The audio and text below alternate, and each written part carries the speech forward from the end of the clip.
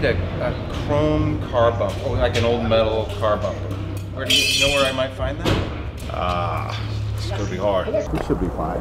Okay. This one right here underneath, that's a bumper. Might be a little rusty for you.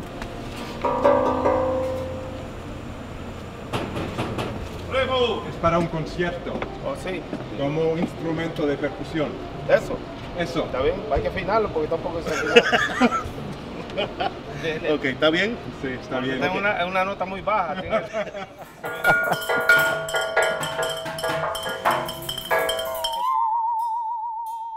My name's Nathaniel Stookey.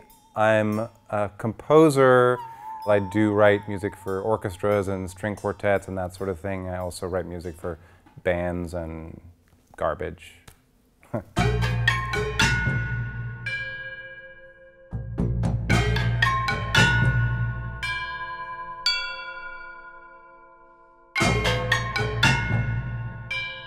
There's a very long history of using junk, garbage in music. Lots of bands and composers have used found objects in the past. In the symphony orchestra, there's actually an instrument called the jawbone of an ass, which was a donkey's jawbone with teeth. Now it's like a metal instrument, but that kind of tells you that there's a long past of it.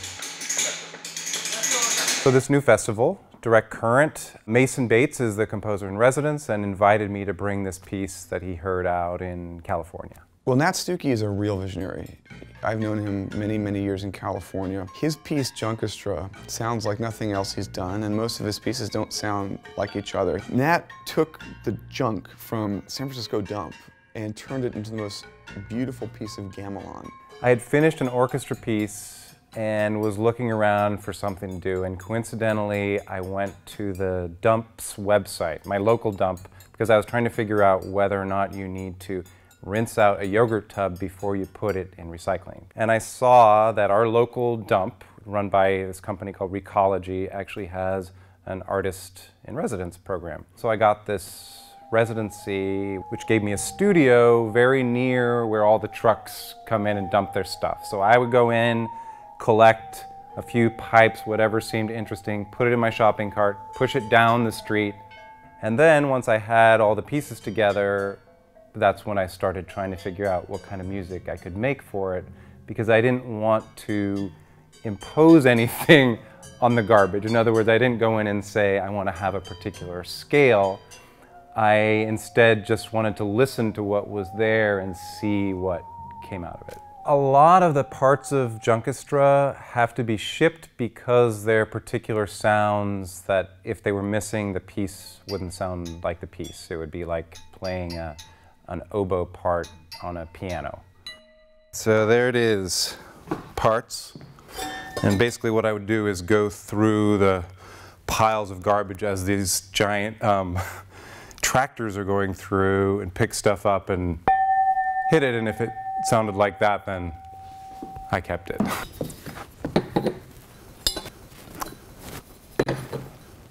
So most of these things are basically percussion elements. The reason being that I didn't think that wind players would want to be blowing on anything from the dump. And this, along with a couple of other instruments, was actually rebuilt by Oliver DeChico, who's a San Francisco sculptor and instrument maker, into more solid, lasting instruments. These are the ones we most often use now because they've got a nice big surface. This is the original guy. That's the Godzilla phone. So everything in Junkestra is exactly as I found it. So for instance, if I found this piece of railing, I didn't cut it to a particular note. I just took it as it was and then listened to what that note was and tried to build a scale around what was actually there. Eventually, I started building these instruments, actually with my mom, who came down to the dump and hung out with me in the studio for a few days while we drilled holes in random things.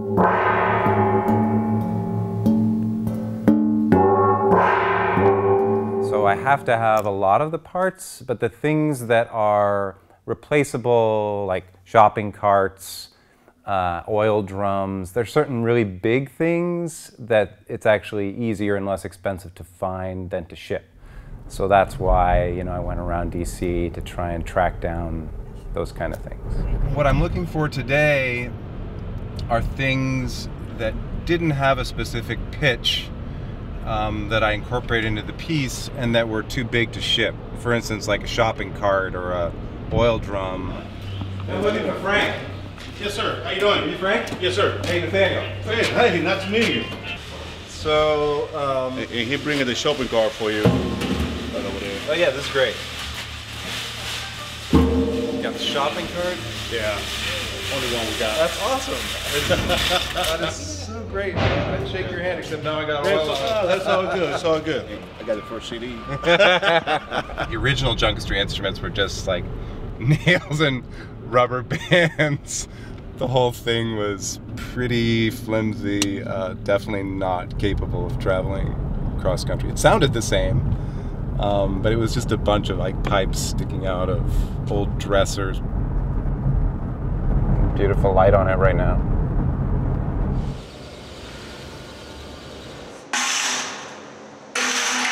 So Percussion is a very well-known percussion ensemble that I'd never worked with before. I just met them today for the first time. And when you're working with new people, you know, there's always a little bit of concern that if something goes wrong, then maybe the whole thing will go wrong. Dun, dun. Okay, gotcha. Is that? Yeah, that's right. Oh, okay. It's often surprising to people that I will stop rehearsals of Junkestra and say, you know, you're playing a wrong note, because it doesn't occur to people that there could be a wrong note, for instance, on shower hardware. This I'm actually not sure is in your parts because I see it's not on this score. Do you have a piano in 92? Yes. No. Yes.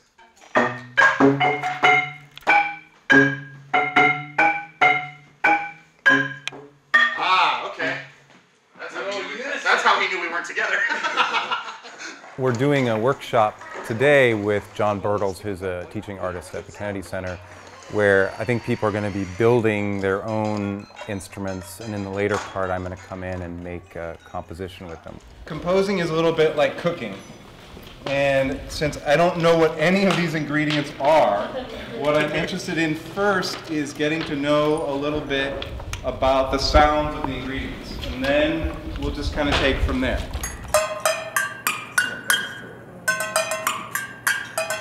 Nice.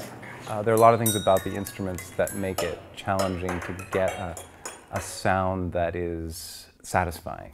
This is a real one-man band quality. I like it.